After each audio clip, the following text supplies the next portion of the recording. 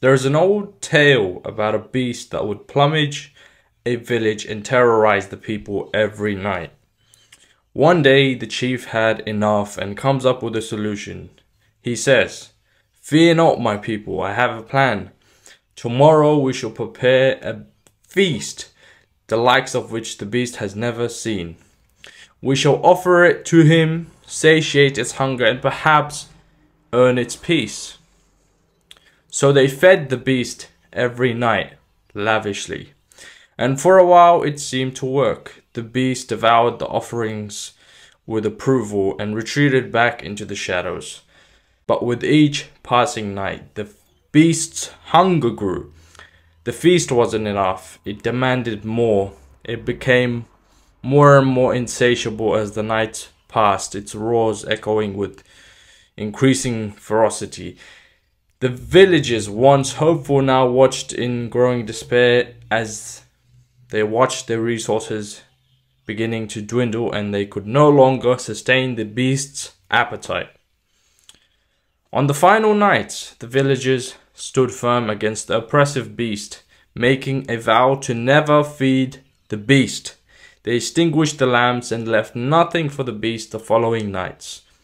The beast came, its eyes searching for the familiar glow, the enticing aroma, but it found only darkness and silence. Frustrated, it roared, clawed at the empty offerings, then, unable to find its sustenance, retreated back into the shadows. Moral of the story: don't feed the beast. The beast in this analogy is a symbol of the lower self, or as it is called in Arabic as the NAFS. The NAFS is something every human being possesses within them. It's the thing within you that makes you weak. It's your lower self that tells you to do things in the long run are not good for you. The village in this analogy is our logical brain. The nafs is irrational and very persuasive. It's the part of ourselves we listen to and then wonder, why did we just do that? Anytime we crave something and give in to our craving, the nafs becomes stronger. Don't empower or embolden your lower self. Let me give you an example. Let's say you want to exercise daily, but you don't feel like it. Anytime you give in to your lower self, you give in to that temptation of not doing your exercises and skipping it, you're only empowering the beast and making it stronger.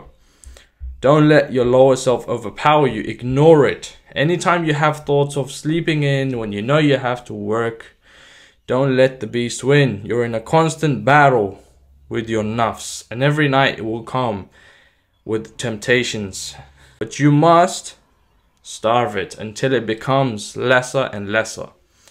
The way to starve the nafs is to acknowledge its presence. I'm not saying be delusional and just completely ignore every thought you have. Acknowledge the thoughts you have. Acknowledge the thoughts that run through your mind, but don't give it your full attention. What you focus on expands. If you carry on about your day regardless of your desires that plague you, you will soon become more in control of yourself. When you have an insatiable desire for something, remember, don't give it attention. It feeds on your attention. The food for the nafs is attention. When you give it attention, it becomes stronger. It wants you to think about it. When you think about the beast's request, you're more likely to fall into its traps and give in. Don't think about it. That's how you starve your nafs. When the nafs tells you to be weak, go eat donuts. Don't exercise. Don't entertain these thoughts. Listen to the thoughts that's running in your mind, but don't comply and don't give your attention to it. On the other hand, oppose it even. When you don't feel like doing something productive, that's when you know you have to do it. Otherwise, you're also feeding the nafs. I leave you with this quote I read. To conquer the world, you must first conquer yourself.